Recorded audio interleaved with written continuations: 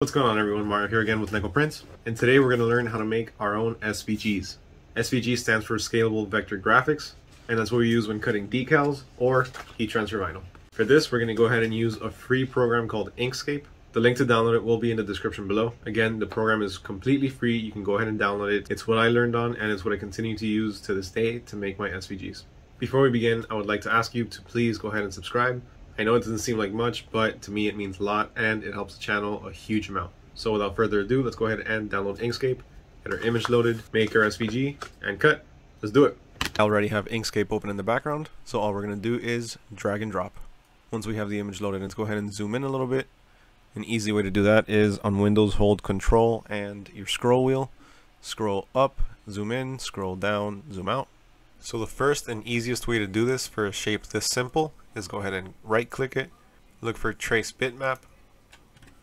Over here on the side you're going to update so you can see a little preview, and then click apply.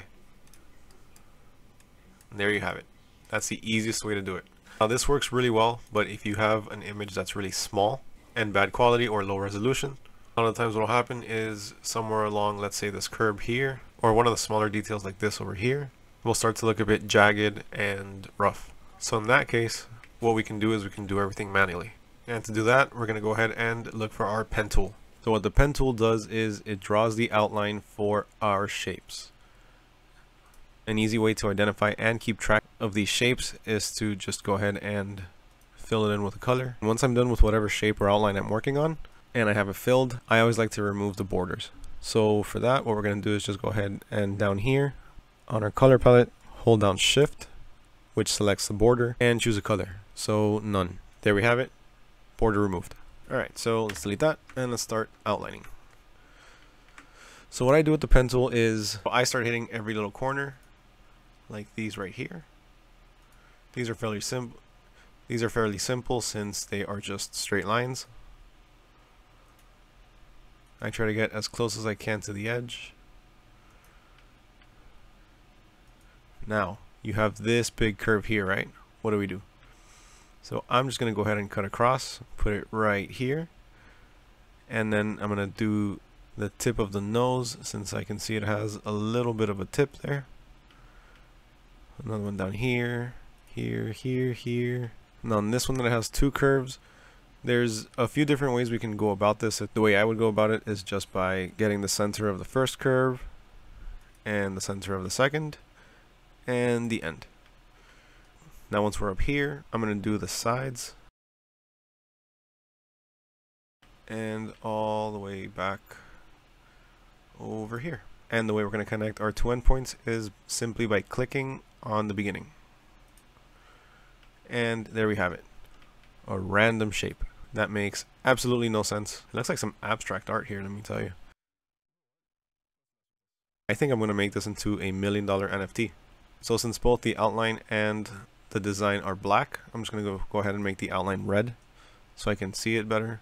So remember, Shift, choose a color. So this is what we're going to do. You can either go to the side and look for the edit paths by nodes, or you can hit N to choose the tool itself, or you can simply double click anywhere on the lines. So this is what's going to come up. These little dots over here, they're called nodes. And you're going to see that everywhere we clicked, there's going to be a node. Now, what does that do? That controls each line. So here on the star, we don't really have to do much, but it's bothering me how these two nodes are not aligned. So let's fix that. You're going to click up here where your ruler is. Drag all the way down. Let's click it to one of these nodes. And that's all we're going to do. So as you can see, you have the line through here. Let's grab this node, attach it to there. This one, attach. And this one, whoa, this one was way off. And attach that one.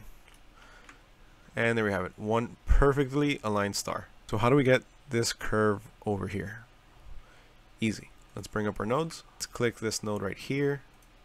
And what I'm going to do now is I'm going to hold down Shift, click and hold the node, and move outwards. And as you can see, the line is starting to curve. And zoom out a little bit. So that's how you would control the curve. Now you're going to want to do it up here and at the ending node, so that way you can get a nice even curve. So let's do it about here. Let's move that about here, At this point, once you already have these sticking out, you don't have to hold shift anymore. You can just click on this and drag. At first it might feel complicated to be able to work with these, but trust me, after some playing around with it on simple shapes like this, you'll get the hang of it pretty easy.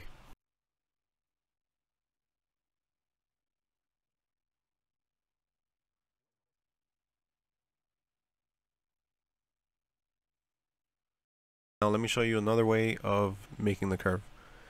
So instead of clicking on this and dragging these little guys out, all you have to do is click anywhere in the middle, hold and drag down. Now this will give you more of an even curve, so you can just place it about to where you want it to be and then just adjust with the ones that came out. Sorry, I don't know the names of these little handles here. I know they're handles, but alright, let's call them handles.